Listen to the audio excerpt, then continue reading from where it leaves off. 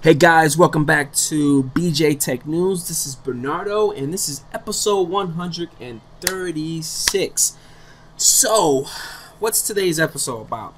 Today's episode is about Exchange, that dreadful server that us technology guys have to maintain to keep the business up and running. Believe it or not, Exchange, which is emailing services, are very, very, very important in any organization. Doesn't matter what kind of organization you're coming from. Mailing, email is very important.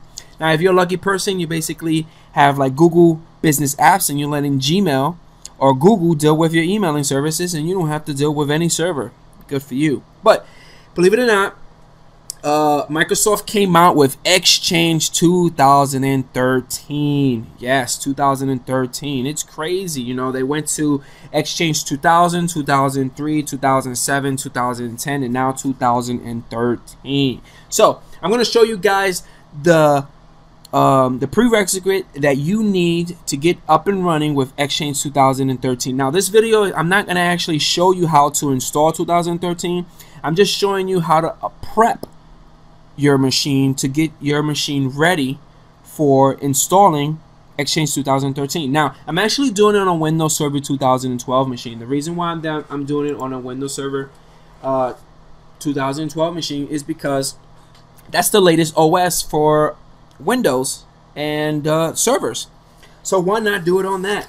So the first thing that you want to do is you got to make sure that the Windows Server 2012 should be at least an RTM, and it should not be a pre-release. Now, if you want to check what version you go to the run, and I got a little cheat sheet right here with all of my commands, and you can actually run a WinVer, and as you can see right here, it tells you the build. Now, if the build number should be at least 9200. If it's greater than that, which I probably won't, you're good to go. Now, also got to make sure that your forest level should be at least a Windows Server 2003. Now, to see your forest functional level, you got to go into your Active Directory, domain and trust action, and release the forest level. So I'm gonna basically show you guys what I mean. You're gonna go into here. I actually installed Active Directory service into my Windows Server 2012 machine. The only reason why, because I just don't have a lot of resources to build its own virtual machine. So I said to myself, why not have this stuff in one shot?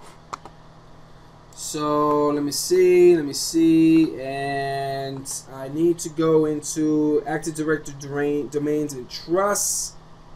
There we go. It's the one we want. And what you want to do from here, you want to go to Action, and from Action go to Raise Forest Functional Level.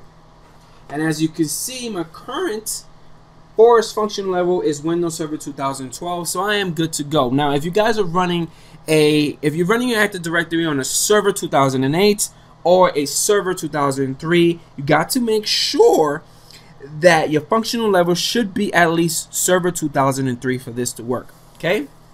Now, the domain controller that is holding the schema master row in your domain needs to be at least Server 2003 SP2.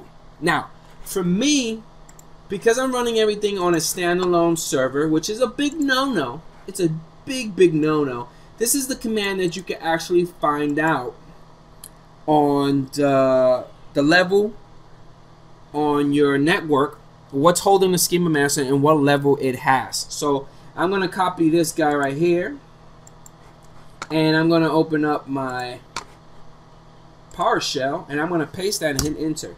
As you can see, my schema master, my domain naming master, my PDC, my RDI pool manager, my infrastructure master is all pointing into this BJ-Exchange 12 server. Again, I'm running my DNS and my domain controller in one box. Okay, this is only for testing purposes, but in best practices, the domain controller is on its own separate server. Now, Next thing that you want to do is, again, as you should never close that.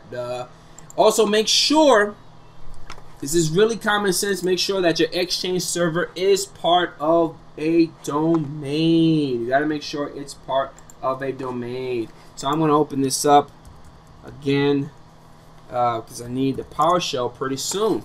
Because believe it or not, Windows Server 2012 is based on command prompt. I don't want to use the GUI as much. Even though I installed the GUI version of it, I want to show you guys how to install everything on PowerShell, because PowerShell is key with Server 2012. Now, also, this is something that I really didn't do, but I always push this out. I always tell you guys to always do this. Now, you got to make sure you run all your Windows updates and have your server fully updated with every security or critical update that's out there for your server. Make sure it's up to date. Okay, for me, I didn't want to waste some time, so I did not do that. Cool? Cool. Now, I want to show you a key thing about Server 2012. One of the key elements that you really need that normally we do it on 2008 and 2003 is you need to have the latest and greatest .NET framework. Now, on Windows Server 2012, they already pre-installed the .NET framework already for you guys. So I'm going to show you right here quick. And as you can see, oops, features.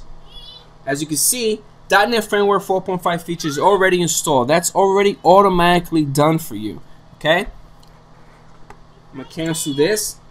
Now, the Exchange 2013 server needs to have the AD, Active Directory, Domain Services, Administration Tools installed. Now, to simply do that, I'm going to show you guys how to do that on command prompt. Again, this is my little cheat sheet right here. I want to type this stuff out. And if you guys need these commands, hey, let me know. I will shoot this stuff out to you. So I'm going to do a paste and hit enter. And it's collecting, and there you go. Now, as you notice, the server, as you notice, my domain controller is indicating that the tool's already installed. That's why I'm getting the no change installed. The reason for that is because, again, I have the Active Directory stuff already installed on this machine. If it was another machine, most likely you're going to have your Exchange server have these tools installed. Got it? Now, there's two parts of this. Now, you can either install the client access server roles only, or you could do the mailbox server, which will also have the client access server roles as well. Now, I'm going to basically give you guys the commands to have your Exchange server have the mailbox server with the client access server requirements. Now, to do that is this little long PowerShell command right here. This one right here is basically only for client access server. These are the roles that you need to get your client access server role. Now, this is my testing machine, so I'm going to have everything in one box. I'm going to have my mailbox server, and as well as my client access server, my DNS, my DHCP, my Active Directory, all in one box. That is a big no-no, but for what I'm doing right here is just my testing lab, but for production-wise, don't do that, guys. Okay, so these are the commands that I'm going to do. Again, if you guys need this to play around with, hey, shoot me an email, and I will send you a text file, or I will shoot you an email with all the commands that you guys can get yourself up and running. Now, once the stuff is done, right? Once the stuff is completed, most likely I have to do a reboot. Okay. Once I do a reboot, I need to get a copy of the Unified Communications Managed API 4.0 Runtime exe file. Okay. I will put this link at the very bottom of this video. You guys need a copy of that. You also need a copy of the Microsoft Office 2010 filter pack. Now, I'm going to be downloading the 64-bit because this machine, my Windows Server 2012, is a 64-bit architecture, so I downloaded the 64-bit stuff. Okay, And the last thing that you need to download is the Service Pack 1 for Microsoft Office Filter Pack 2010. Okay, KB 24641 64-bit edition. Remember, this is for 64-bit, and I believe Server 2012 only comes with 64-bit, so you don't really have to worry about the 32-bit. Download that. Now, the way that you can install it is once you do the reboot, install this, and then install this in that order. Okay? Because most likely I have to reboot. I gotta reboot pretty soon. And once I do that reboot, I'm gonna start the installation. And once I do the installation, that's about it. You're good to go. And those are the prerequisites that you need to get your machine up and running before you start Exchange 2012 installation. And as you can see, I'm done. So I'm gonna actually do a Control-Alt-Delete, and I'm gonna do a restart. And it's actually yeah, why not? Okay. Once I finish the restart, I think the operating system boots real fast. So once it's done, I already pre-downloaded all the files, all the exe files, and I'm going to start installing the stuff in the order that I told you guys that I'm going to have it. And again, if you guys do not remember in what order, the order was basically install your Microsoft Unified Communication Manage API 4.0 Core Runtime 64-bit first. Second thing that you want to do is your Microsoft Office 2010 Filter Pack 64-bit. And the last thing that you want to download and install is your Microsoft Office 2010 Filter Pack SP1 64-bit. In that order, and that's about it. Hopefully in future videos, I should have a future video on showing you how to install 2013 and how it looks and how it feels. Hopefully you guys enjoyed this episode, and I'll catch you guys later. Thanks.